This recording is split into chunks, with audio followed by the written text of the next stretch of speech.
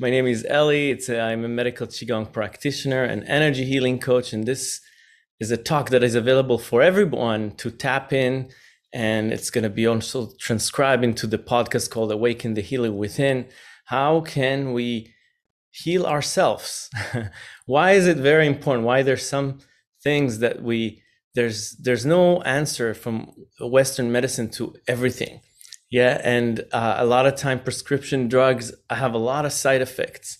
How can we take our healing into our own hand? Is it possible? And we are going on a topic of how to live with more energy, more good quality of energy, high energy and good quality of energy. So this is 5 talks, and this is the last talk in the 5 talks, but we're going to continue this. But I just wanted to kind of tie it in a bundle of 5 talks, and I don't know if you remember all of them. This is the last one, and we're going to talk about probably one of the most important thing about how to cultivate more energy, and a very elusive subject that I have a lot of experience with. I'm feeling very confident today talking about it because I helped so many people. I taught this subject many times over the years, and I was very successful working with people one-on-one in eliminating this issue that they're dealing with for many years. So I'm very humbled that they trust me, and I was able to help them. And this topic is sleep, and it's very elusive. And sometimes the thing with sleep is that you cannot really force yourself to sleep well. You cannot say, hey, okay, let's do it. It's just something that happens. And sometimes it doesn't happen. How can we control it? How can we elicit a really good deep night's sleep? And why is it so important? So I send in the Chi Talk mailer a lot of data about sleep. Today we're associating sleep with not only having better energy, more focus, more creative thoughts, and being calm, but we actually there's a strong relationship between sleep and your immune system. Your immune system drops 70%, 70% when you sleep less than 6 hours a night. The Health World Organization actually links cancer with people that work night shifts. So it's known now that when your immune system is so much low, if you're working night shifts and if your sleep is not regular and you don't sleep well, there's more chances for ailments and for cancer specifically. So it's related to dementia now. We know now that dementia is tightly related to lack of sleep or lack of deep sleep. It's better to talk about deep sleep because a lot of people take drugs, right? Insomnia drugs or alcohol, and they sleep well. They think, oh, I slept well, but they wake up not refreshed, right? And so we're not going into this deep layers of sleep where healing and rejuvenation happens with prescription drugs. So that's the problem. Sleep is a big issue. It's a big issue, and you know what happened? Another interesting fact about sleep is that whenever we have the daylight saving, right? So whenever we sleep 1 more hour, when the clock changes and we sleep 1 more hour, there's a reduction of car accidents, of calls the police by 25%, and of heart attacks. Whenever we change the clock again and we lose 1 hour of sleep, there's 25% up in heart attacks and 24% rate go up of car accidents, assaults, violence, things like that. That's very interesting. So we have a huge experiment over billions of people twice a year that we can actually see the effects of sleep. It actually related to aging because they show that actually the telomeres, the DNA is getting damaged with less hours of sleep. And it's very interesting the fact that people get more heart attacks whenever they sleep less. In Chinese medicine, the ruler of sleep is the heart. And this is why I chose this topic for the summer, because the heart is the organ that associated with the summer. And lack of sleep or problems falling asleep and problems with general problems with sleep are connected to the heart. The heart can benefit or suffer from it. Yeah, there's also a lot of other, you cannot lose weight so fast if you don't sleep well. Your hormonal balance is off. Yeah, there's a lot of stuff that is happening. So how do we get deep sleep? And there's many sleep labs. It's a big industry. It's a multi-billion-dollar industry. And in Chinese medicine, we look at it from a different perspective, completely different perspective. And I was able to work with people and really help them. I remember one of my clients, he used to be on insomnia medication for 7 years and slept very little. And after less than 1 month, 3 weeks working together, he got off insomnia medication and he slept 6 hours or more a day, which was remarkable. And he was very adamant about fixing this issue. And we gone into the route of energy practices in Chinese medicine. So I wanted to put it out there because there's a lot of resources that are not pills, are not alcohol, are not, other substances that you can take. There are ways to fall asleep naturally and wake and get that deep sleep. There's ways if you really want to. So before I talk about how Chinese medicine sees it from its perspective, I just wanted to kind of invite everybody to, if you are serious about doing kind of like learning about it and getting some resources and tools of how to incorporate deep sleep, how to fix your sleep. In my product line, chiwitheli.com, there's a whole workshop, a 3-hour workshop about sleep. And it's divided very nicely into recorded practices, recorded meditations, lectures, so you understand how to live a lifestyle that is more helping you sleep better. And we have a weekly class. It's called Good Night Qigong. And this class is because I felt very confident in the subject. And so I did a weekly class that's called Good Night Qigong on Wednesday night, 8 p.m. Pacific time, that is recorded and you can tap onto it anytime. All right. So that's from that perspective. And let's understand a little bit behind the scene from Chinese medicine perspective. So a problem that with the sleep is a problem of is a type of energy that is called yin. We have two energies. We have yang energy and we have yin energy. And the yin energy is deficient. So any problems with sleep, is connected to a problem with your yin qi, your yin energy. What is yin energy?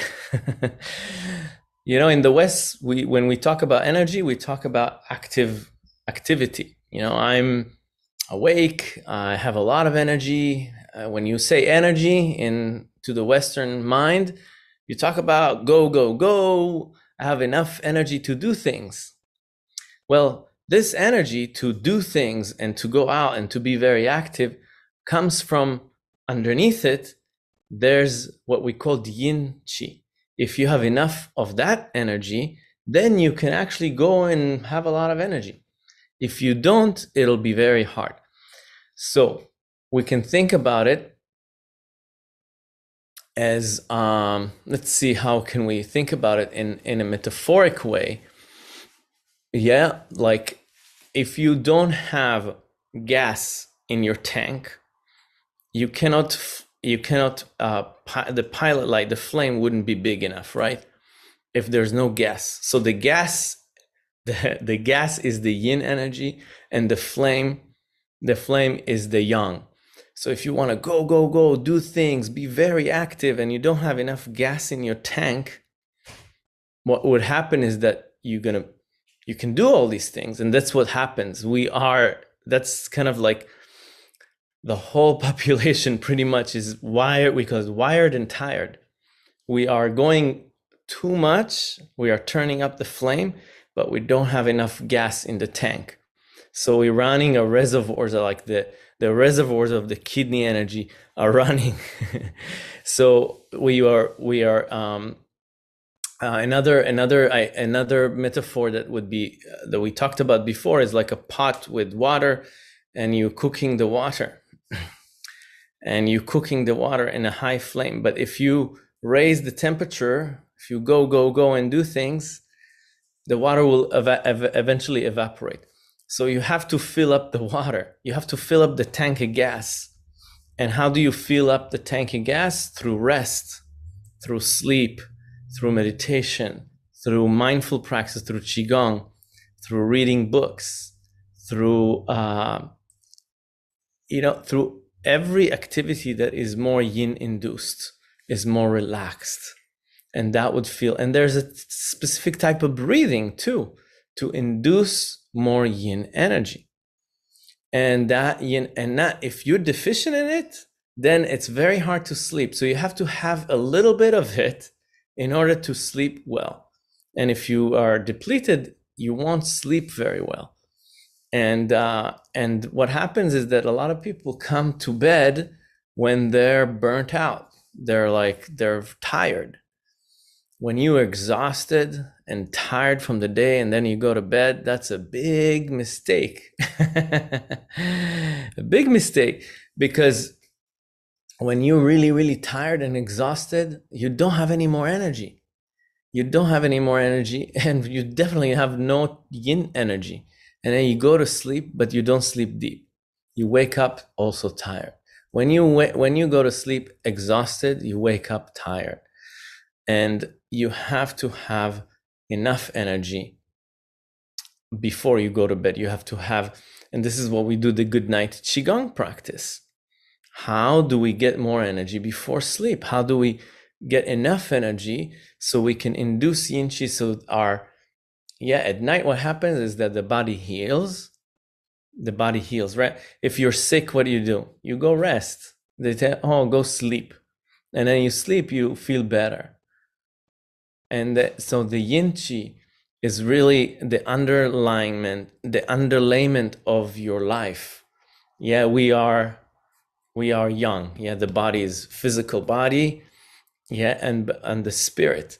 Underneath it, there's the invisible energy. So there's the visible, there's the trees, the things that you can see with your naked eye, and these are like the physical, and there's the non-physical, the emotions and the mental state and where you are. And you could be, and a lot of time it could be a little tricky, because sometimes people say, well, you know what?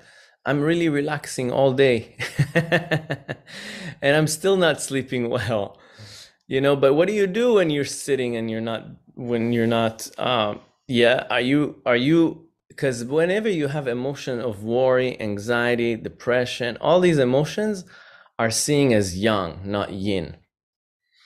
So basically you can sit, be quiet, but you are emotionally really, really negative, and that would be actually not, it's actually the opposite of nourishing your yin qi.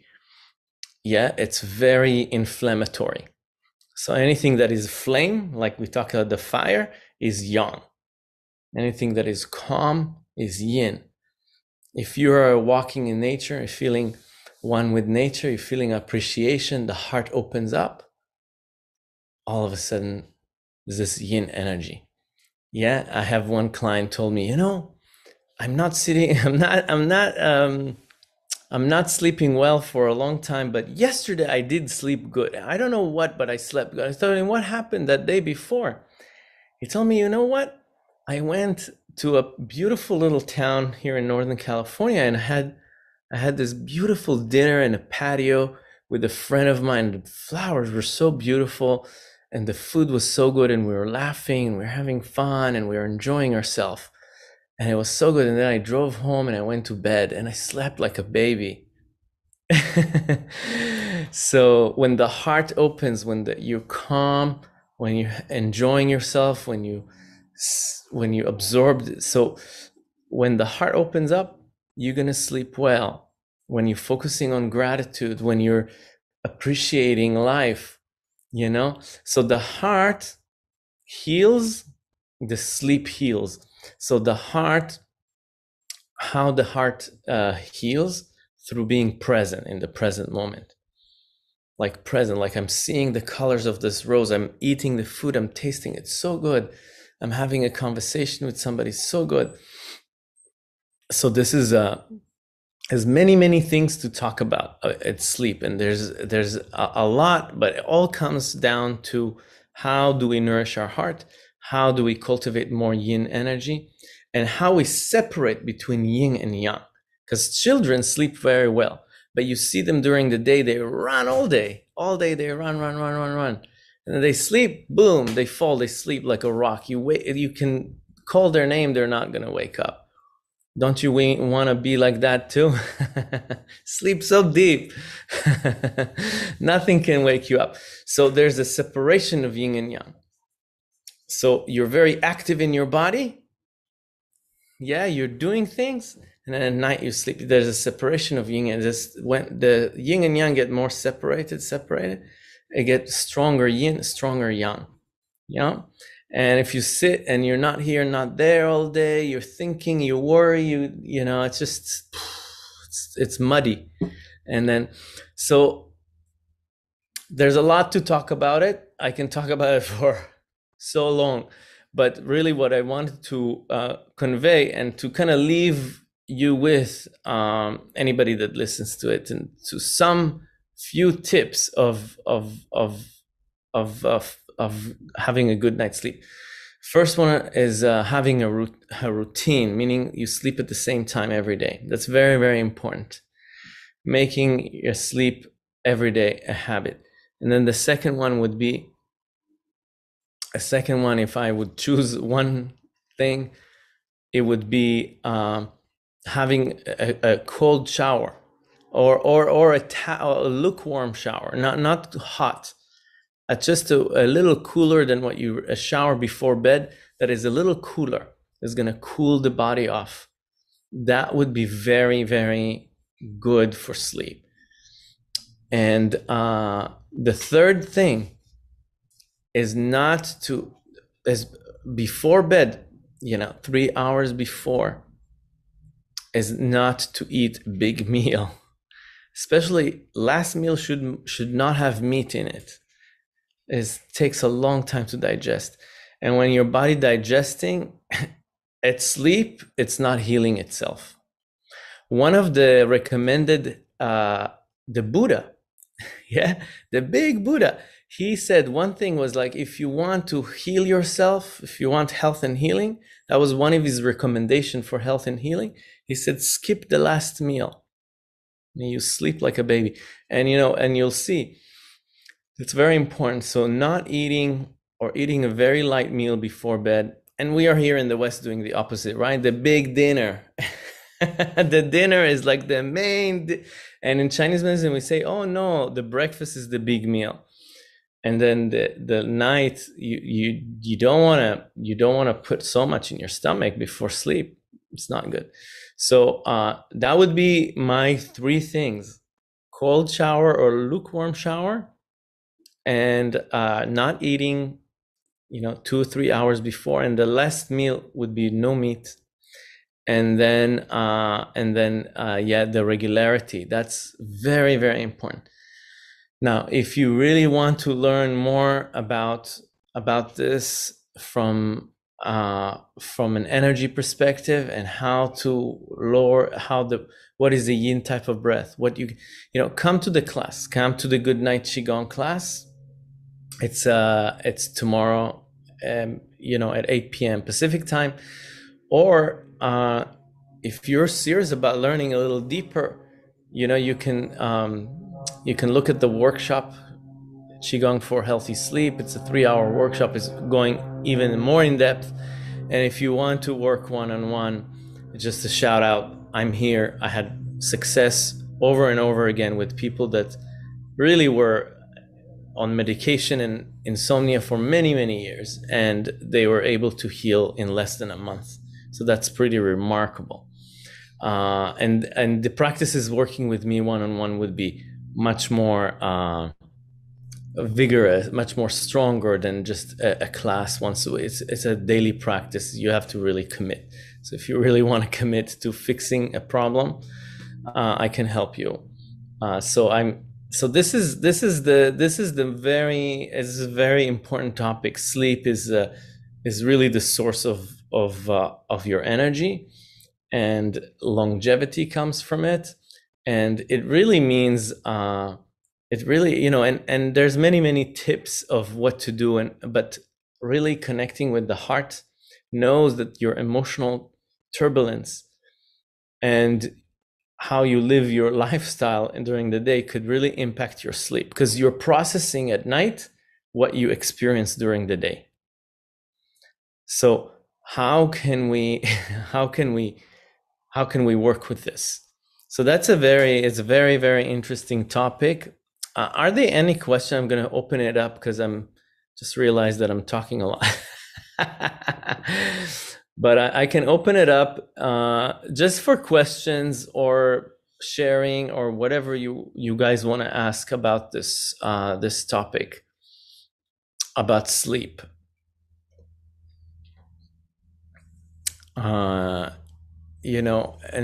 Just remember that there's really a solution, and you can really fix it without, you don't have to buy that pillow online or that mattress or all this, take melatonin or take this and you can do it by yourself. You can actually improve your lifestyle through it. It really, we're seeing things as holistically, and all of a sudden your life improves completely, not only the sleep. So that's actually much more beneficial than taking a pill. So what do we think? Anybody wants to add something or to ask? Or Ellie. Yeah. So that's why I came to listen to this, because sleep is so important. And if you look at your sleep patterns during your lifetime, hormonally, how sometimes you can't sleep. I know women have periods in their lives where they can't sleep. And a lot of your techniques help relax the mind to get to sleep at night. And that's why I like your Wednesday night classes, because it's taught me a method. I don't necessarily do it every night, but when I can, it's calming the mind, breathing, stretching, and relaxing. And I do sleep much better when I do that. Oh, that's awesome. Yes. Marty, thank you for sharing this. Yes, and you are coming pretty regularly, and it's nice to see it, and thank you for saying that. And it is possible. And with women with hormonal balance and issues, we have what we call like flares up, like and what does that mean? These heat waves, hot flashes, right? This is yin deficiency. This is yin deficiency. So if you're a woman and you experience hot flashes, this is yin deficiency. It's exactly the reason why we don't sleep, and we can fix it, and it's possible. And so again, in Chinese medicine, it's a complete different shift in perspective, how we look at sleep, than Western science. But it yields a lot of good results, like Marty said. So I just encourage everybody to come and and to enjoy it. And I just remembered, we just noticed that we didn't do any beginning ceremony to start this talk. Well, we're gonna do one before we close. Anything else that that anybody wants to add on?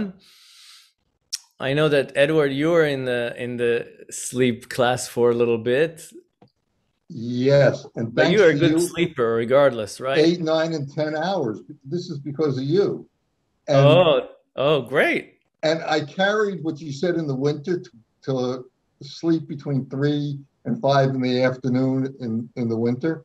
So I carried it into the summer. And if I get home somewhere between 3 and 5, what I've done is I lie on the floor and I sink my back and body 1,000 feet down, 2,000 feet down, and that really calms Yeah. you and it really puts you in. But with the good night qigong, I can't even make it through a class, and I do it every night. I get up at 11 o'clock and I do your exercises. I can't make it through and I just fall on the bed. It's it's That's good. it's amazing, and it really works. It really That's does. great. That's great. Yeah, thank you. Thank you for and and some people, it's very interesting because some people say they've tried to, they come to class and they feel very tired. They feel very, very sleepy and they don't like it. They thought, oh, I'm going to be more energized. It's really interesting to see how the mind works, how the human mind works. And I'm like, you are tired. We just released all that energy so you can acknowledge, your body acknowledges, hey, I'm holding all this. I'm wired and tired and I'm not even noticing it. So really going to the parasympathetic nervous system and understanding through the practice, you go, oh, wow, I'm yawning. I'm actually needs to sleep. That's a good thing. So if you are doing Qigong and you're feeling tired as a consequence or sleepy, that the body tells you that it actually craves that yin energy. It's lacking it, and you really want to yield to it and do it and go rest. Now you can rest without the agitation from the mind. So I just wanted to talk also about this group of people. Let's close this. Thank you so much for joining and talking about sleep. We might kind of lengthen this talk with another talk about sleep because there's so much to talk about. But really, it ties up all our conversations before, because we started this energy talk, if you remember, about yin and yang and how to live a balanced life between yin and yang. And that's the root of good sleep. And all the talks really were leading to this one. So let's close this. Let's do a closing ceremony to our talk, and let's close our eyes and take a few deep breaths in from the nose, out from the mouth, and then you exhale from the mouth. Really melt your body, relax the shoulders, and give way to gravity. So each inhalation, we can feel the whole form and shape of the body.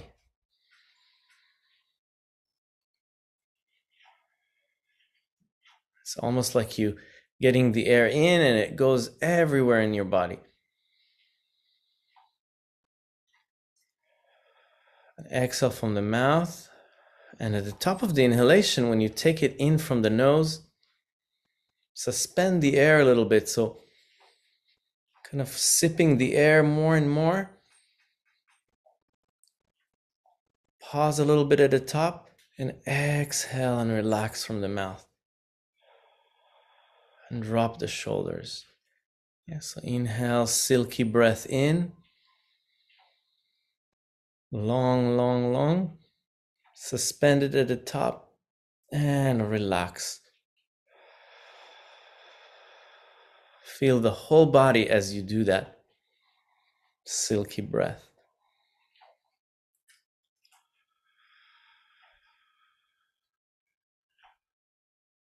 And as you think about the form and shape of your body, you can go into normal breathing. And let's ground our body. So just kind of continue to go down into the floor and the earth beneath you, and anchor the body into the earth deeply inside, like about 20 feet deep into the earth.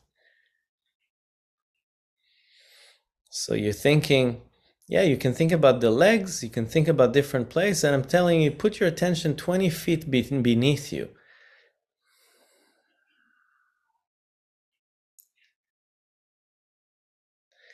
And when you're putting your attention 20 feet beneath you on the spot inside of the earth, now drain all the energy from the body, all the nervous energy, drain it to that spot. From the brain, from the heart, all the energies that you took on from other people, all the opinions, all the judgments, all the emotions.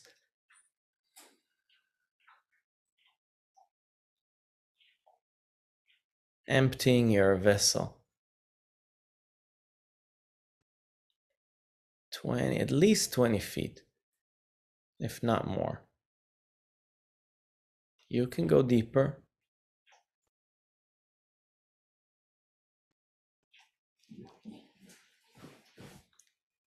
And see how energetically you feel now after you did this for just, 30 seconds?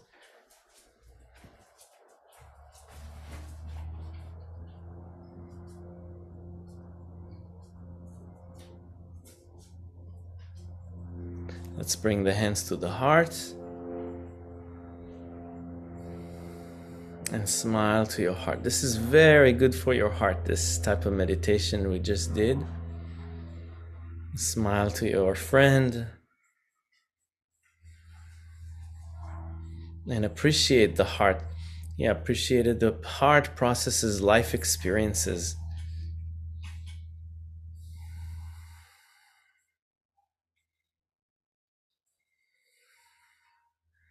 So let's just give it gratitude and appreciation for all the work it does since the day we were born.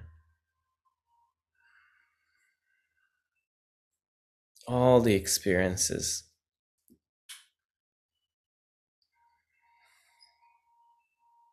that we experienced. Yeah. And with this sense of deep appreciation, gratitude. Smile to your heart. Let's open the hands and open the eyes. Beautiful. Thank you. So that was kind of like a little example of cultivating more yin energy, relaxed energy, connecting with the heart, connecting with the ground. Thank you so much, guys, for joining me. And I'll see you tomorrow night if you come to the Good Night Qigong. And we have another class on Thursday at noon Pacific time, Healing Qigong. Thank you guys so much. Thank you, Marty, Peter, for being here. Edward, Dan, good to see you. And Susan, have a great day. And take this energy with you. Take this calm energy with you. Do it before you go to bed tonight. Just a minute. Bye. And a cold shower. Yeah, and a cold shower. Yes. Thank you, Dan. Bye, guys.